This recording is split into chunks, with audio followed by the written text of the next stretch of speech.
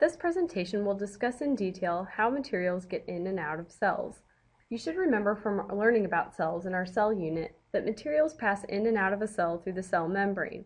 In plant cells, the cell membrane is located right inside the cell wall. In animal cells, the cell membrane is the only outer covering that the cell has to protect it. Cells are selectively permeable. Some things can pass through the membrane while others can't. This is called selective permeability. Selective means the cell chooses, or it's chosen. Something that's selected is chosen. Permeable means porous, something that allows gases or liquids to pass through it. So how do cells select what to allow to pass through the membrane? So there's different methods. Passive transport. When dissolved materials pass through a cell membrane without using any energy, that is passive transport. Passive means it doesn't use energy. Transport means to move. So there's two main different ways that things move through passive transport. One is diffusion and the other is osmosis. So diffusion is when you think about molecules of something moving from an area of high concentration to an area of low concentration. So if you spray some air freshener or perfume, you might think about that as filling the air of a room. Here's a good video that demonstrates diffusion.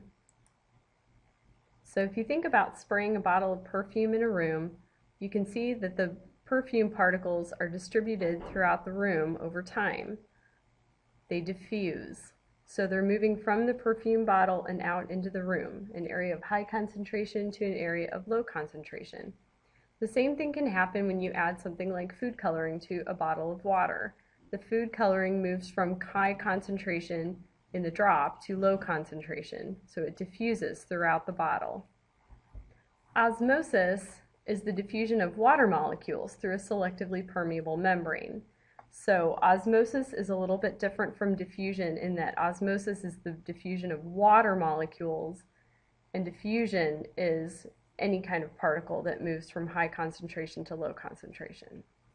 You might think of osmosis in terms of plant cells.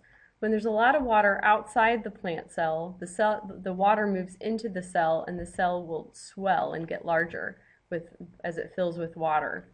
If there's a lower water concentration outside of the cell, the water will move out, moving from the high concentration in the cell to the low concentration out, and the cell will shrink. This might give a plant a wilted look. Active transport is a little bit different from passive transport. Active transport is the movement of materials through a cell membrane using energy. You can remember these two types of transport by the name. Active uses energy and passive does not. Some examples of active transport include when a cell has to transport food from outside the cell and move them in. Another example is transport by engulfing. Sometimes a cell has to engulf or surround a material, like when a white blood cell has to eat something dangerous like a bacteria. The white blood cell surrounds the bacteria and creates a vacuole to digest it. This movement requires energy, so it's called active transport. So why are cells so small? This is another concept that I want you all to think about. If you think about cell structure, think about the distance between the cell membrane and the nucleus and all the organelles that are floating in. When the cell is very small, that distance for materials to travel back and forth through the cell is very quick. The distance is very small, so the things will move very quickly. This is the most efficient way of doing these cell processes.